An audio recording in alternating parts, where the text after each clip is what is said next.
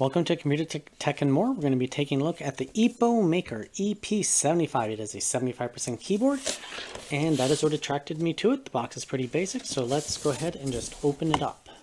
Okay, while we're opening up the box, this is a $100 keyboard, and the keycaps are PBT. Oh, I don't know what that is. Oh, no bent pins. That's very important for a keyboard.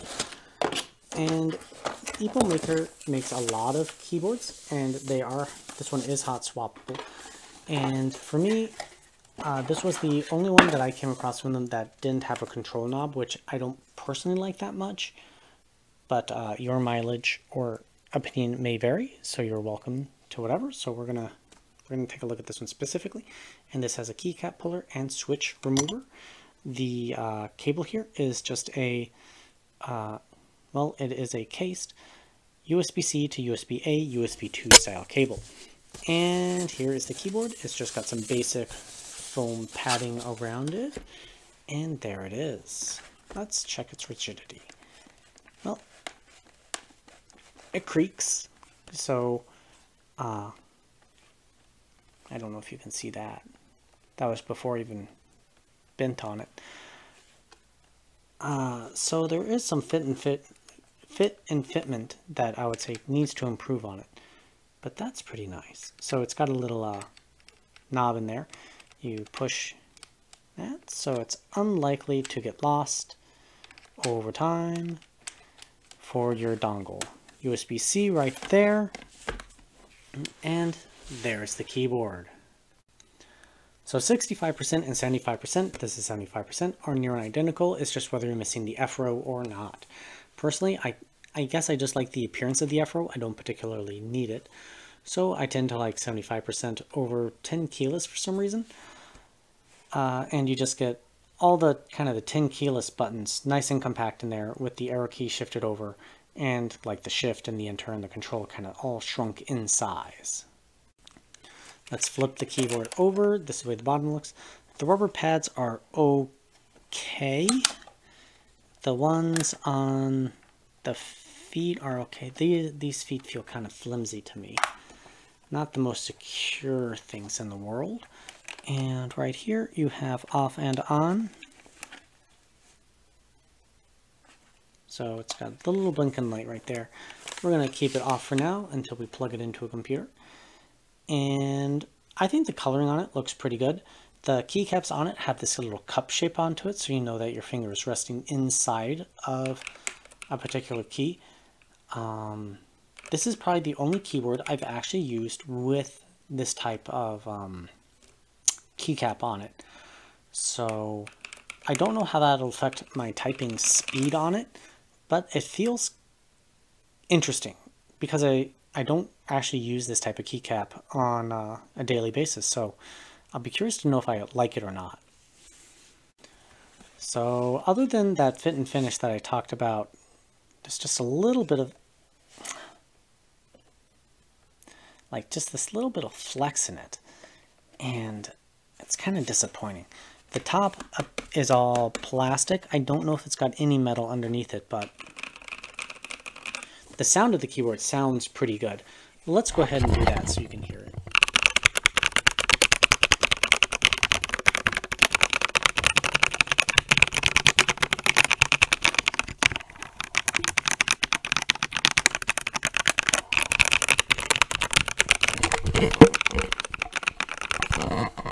So I think this sounds very nice.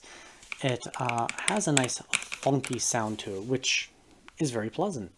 So mine has the Budgegar switches in it. I have no idea how to pronounce that. I do need to refresh my memory as to what kind of switch that is, but it does feel tactile. I don't know, I need to confirm that. I'll update the middle part of the review with that section, talking more about the keycaps. So the fit and finish of this is a little bit on the disappointing side, but the overall sound and feel of the keyboard and the layout, I do really like at this time. In terms of other functionality, well, I'm sure that there's a second layer for the keys, for like print screen and stuff.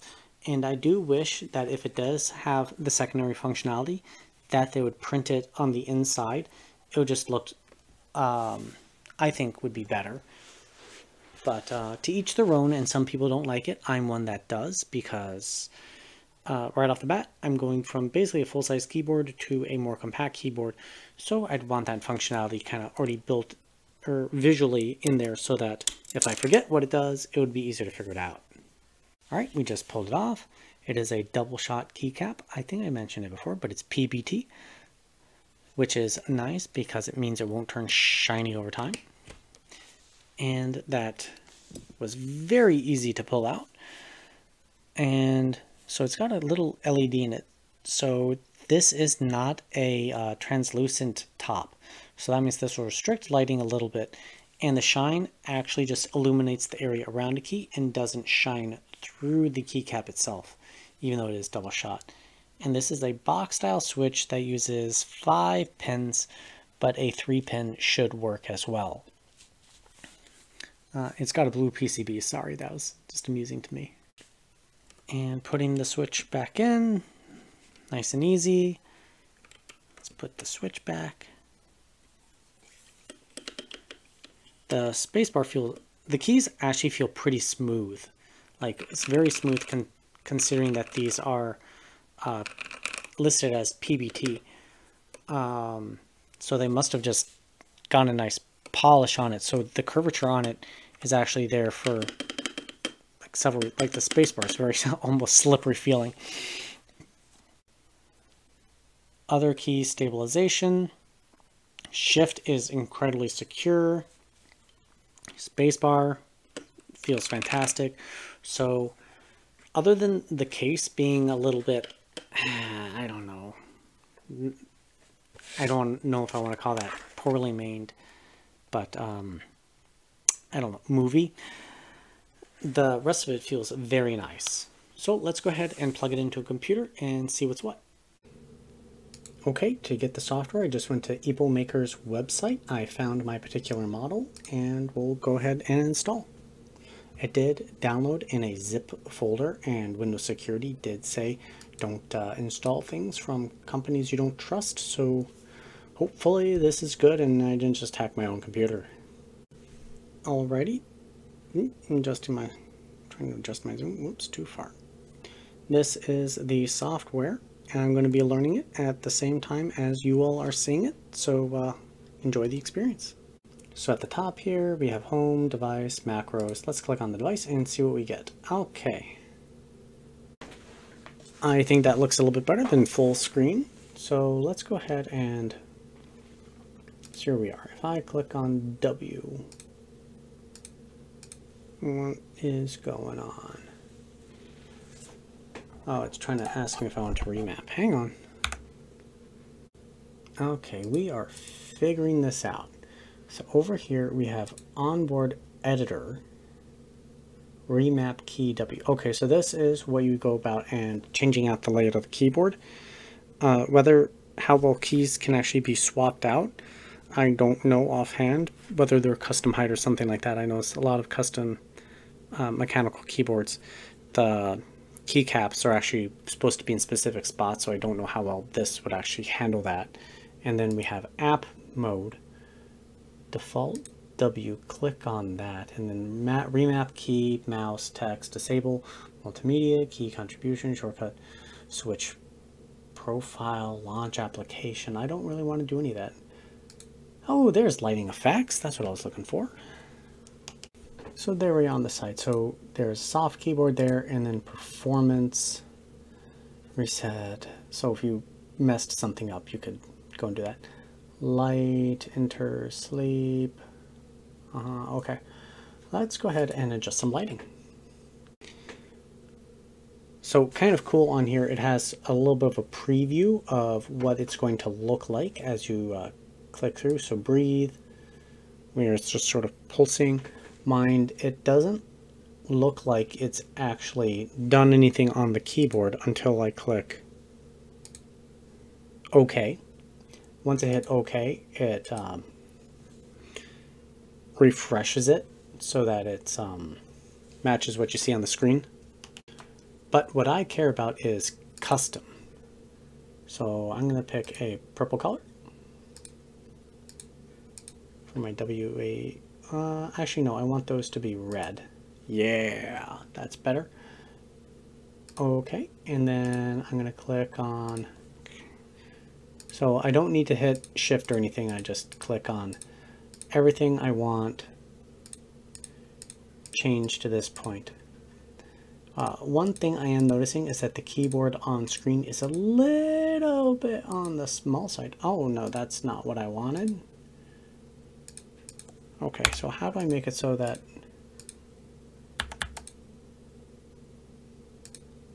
Oh, that reset itself.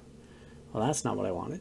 Okay, I am still figuring this out, but it appears like you click on, you know, everything you want, and then I can come up here and let's just say select that color, click OK, it then saves it. But if I click on anything else, you'll see that there's still a little red box around each of these. So now this and all those are going to change color. So the only thing that I can figure out to do is you click out and then you come back, and then I can click on more,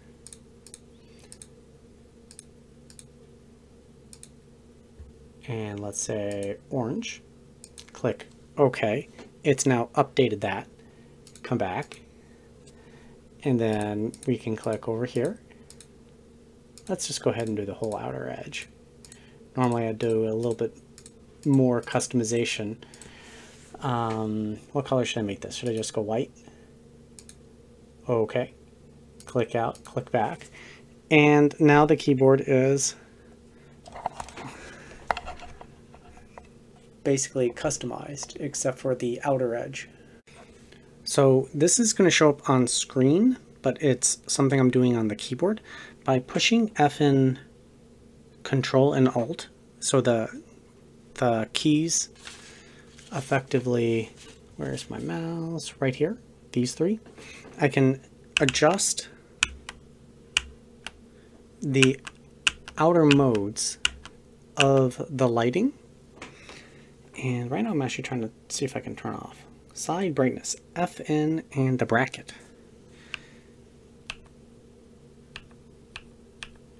Okay, so depending on how much side lighting you actually want, you can completely turn it off, turn it on really bright. I'm leaning towards like 1 down. And one other note is, so we need this zoomed in view to really see it, but a lot of light bleed comes into the keyboard itself. So it's just shining through a whole lot. So that's why I personally am just liking the white, and the diffusion on it isn't great. You can clearly see, it's even more pronounced on camera, but you can clearly see where each of the LED lights are in it. But at $100 with an $8 coupon, which is what it's going for right now, it's acceptable. And I'm going to go ahead and comment about the software right now. We're kind of done with it at this point. It's perfectly usable. I wouldn't call it stellar or fantastic, but you can adjust the macros, you can adjust the colors. It's a little bit clunky, but again, on a, what do I want to call it, Epomaker, they make custom keyboards, but then they have like default layouts that they just try to sell. So they're a custom keyboard manufacturer, I guess, or customizer seller. So the fact that they have their own custom software that is usable, it's not quite as fine-tuned as others, but it's certainly easier to use. Well, maybe not easier to use. It's easier to see what it's going to look like in the end than something that you got out of like a drop. But I guess it's perfectly acceptable for given the price tag of this keyboard is what I'm trying to say. Next, since we're here in this top view, I might as well talk about the coloring. Well, the keycaps are not shine through, which is a little bit of a disappointment for me, but I would say that's okay. Certainly not great, but it's okay. Certainly, I'm saying certainly a lot right now. Usable. but I would like to see shine through keycaps, considering that they are PBT double shot keycaps. So I mean, I guess we wouldn't get that color, this kind of aqua color that actually really makes this keyboard look really nice. So this inner color is the same as this color, and then you have this off-white that's the same as that. So it really does make this keyboard look excellent in terms of that, but having non-shine through, just, I mean, this is my Razer Azoth, kind of is a sort of downside to me. We're coming up here. We're gonna have these two keyboards next to each other and compare them side by side. Well, my camera view is not quite big enough. There we are. That looks pretty good. So we have the Razer Azoth. It's currently my keyboard of choice. And we have the EP75, and you can see that they're basically exactly the same size. The EP is actually slightly bigger, if we're being completely honest. It's like that much bigger, but it's not that much.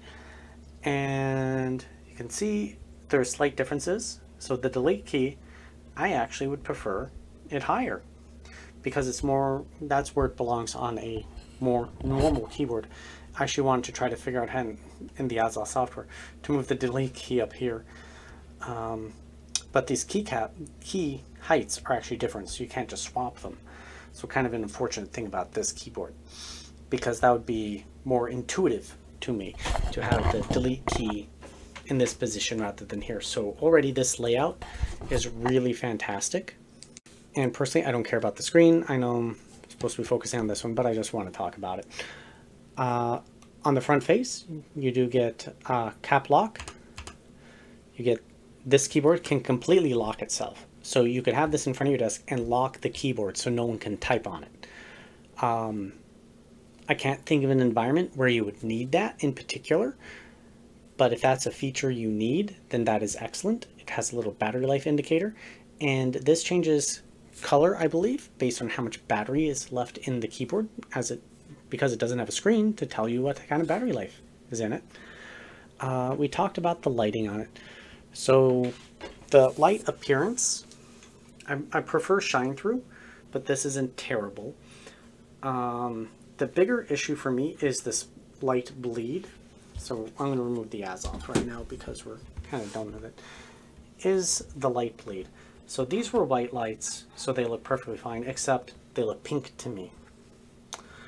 The orange right along this edge, because of the white LEDs, this looks white to orange, white to orange, white to orange. And that's just true everywhere on this keyboard. So that's kind of a downside to me. So it's, do I think that that is okay at a $100 price tag? I would lean a little bit towards no, but that's me. But the keyboard feels nice and secure on my mat now that we're here. And well, I guess let's, since we're talking about experience, let's see how well it types.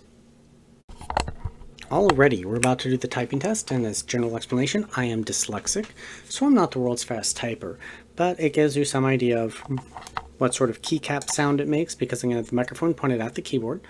My camera is pointed at the screen, and I have to look past my camera to look at it. And well, we'll give it our best go, so let's get into it. I think I also forgot to mention that these keycaps are listed as Epomaker Budge Irgar switches. Budgerigar. I don't know how to pronounce it. And they are a tactile switch, and it also comes with flamingo and Gateron yellows, which I know the yellows are linear. Anyways, typing test.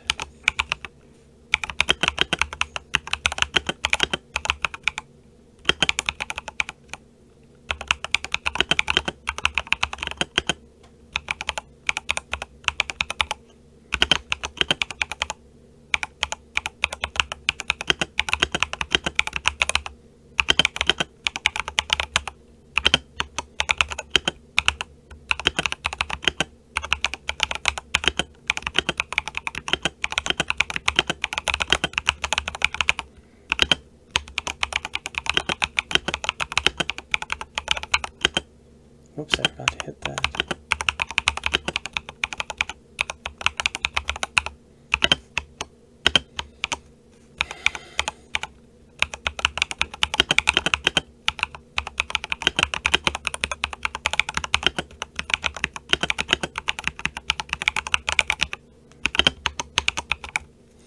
Wow, that was pretty atrocious for me. 97% accuracy. Oh, that's better than I was expecting. Actually, overall typing speed wasn't terrible. Kind of in line with my average. What I was noticing more is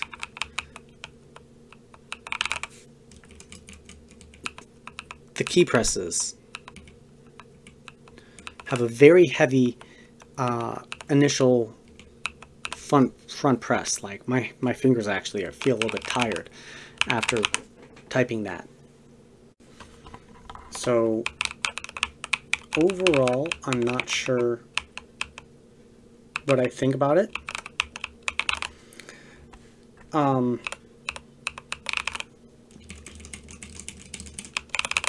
sound is thunky, so if you like a thunk type sound, while my Azoth is a little bit more clicky sounding, higher pitch. So if you like the sound, the other part is these cupped keycaps. I could tell that my fingers were in position, but transferring from one key to another didn't feel that great to me. It just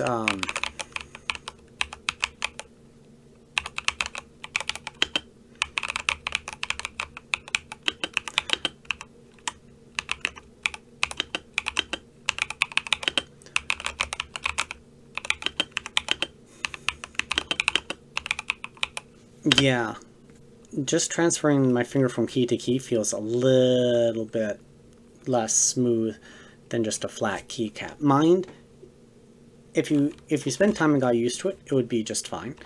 The upper ridge, well, it starts off high and goes low, and then it rocks up. So yeah, just this resistance going up is, I'm gonna just say I don't really like it. I'm sure it's something you could get used to, but it's not for me. So we're going to go ahead and move to our gaming test and run around and see how it does. We have the receiver. Right now we are plugged in wired, and to try to get a general feel for it. And I'm going to compare it partially against my Razer Azoth to see how it does. Because the Razer Azoth reviewed incredibly well with ratings, so it's a good comparison point. Alright, first let's kind of do a, are those bad guys? Oh, I forgot that's what that was. That's funny. It's been a long time. Okay, let's just do a quick...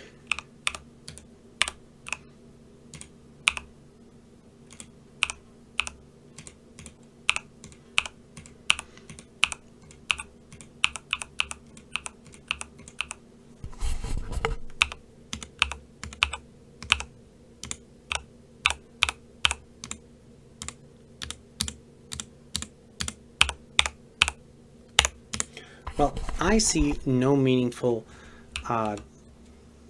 like latency in it, so there's that. All right, we found some combat. Boom, shotgun. Boom, shotgun. Oh, there's one right there. Oh, wow. Because we haven't played this game in a really long time. Oh, I probably did not want to jump in there.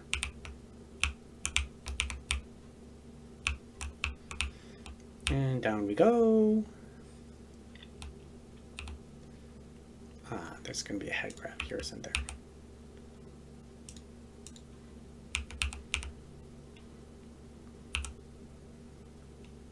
Stop attacking me. I only have 4 health left.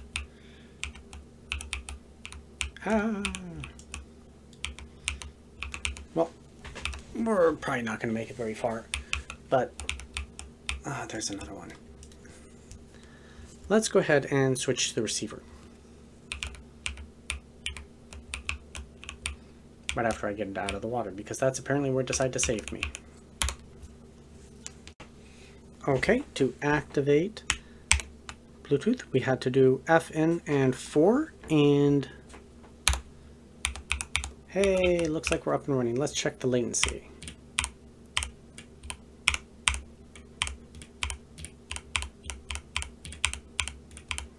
So I'm going to say I can't see any. That doesn't mean there isn't any, because latency under a certain amount is completely invisible to the human eye. It just means that I cannot see it. Whoops, that's too close to me.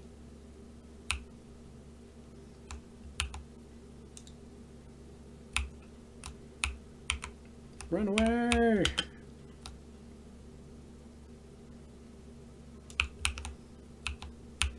More head crabs over there. Forget about Freeman.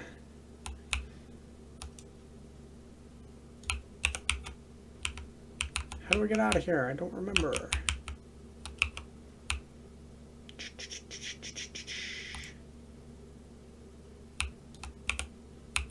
I seem to remember something about these pipes. So I know that this is not the most like hardcore game in the world. Ah, I got it. Ah, well, oh well. But, come on. Twice. Can you please just...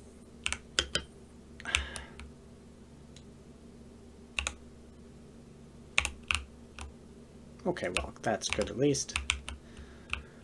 The fact that I can just run around and not really worry about it that much kind of is all you need to know, that the keyboard responds fairly nicely. No real reason to be concerned about performance lag or anything. And I'm just trying to figure out where the heck I'm supposed to go. It's been too long since I played.